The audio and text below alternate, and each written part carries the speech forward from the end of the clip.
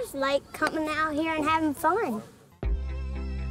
I think he hit every range ball we had while we were there for a couple hours. Ooh. On the course, Dustin Johnson's success can be measured by his 20 PGA Tour victories. But off the course, he's looking to impact the game in a whole new way. There's a good one. When you watch him hit a golf ball, and you know, it's very impressive what he can do at such a young age. Oh, there was a good one.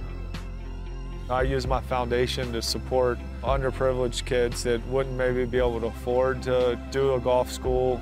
I use my foundation to fund that so that they have the opportunity to get the best equipment and the best technology and teaching possible.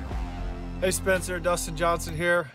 Not sure what you got going on in June, but I'd really like you to come to my golf camp. Hope to see you there. Dustin Johnson sent a video and he asked if I could come to his camp.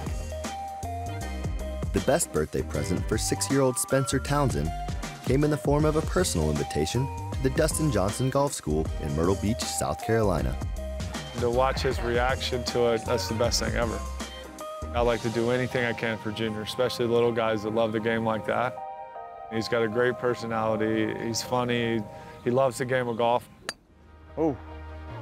In 2016, Spencer's father, Michael Townsend, qualified for a PGA Tour event. But prior to playing, he was tragically killed in a car accident. He was a Carolinas PGA member. Michael and I went to the same school at Methodist University. His name was well known, and then as time has transpired, Spencer has taken to golf, and I wanted to let them know that we were behind them in Spencer's golfing career and whatever we could do. Johnson has stepped in to make sure Spencer always has a place to practice and learn the game. Dustin just went over and watched him and started helping him with his swing, and that's kind of how they got to know each other. And now they've formed a little bit of a relationship. It's pretty cool to see how Spencer looks up to DJ. Where are you trying to make it go? On the green. On the green? We'll knock it on the green. Yeah. Oh. That was long. Yeah, that one went far. Really far. My favorite thing to do is hit balls.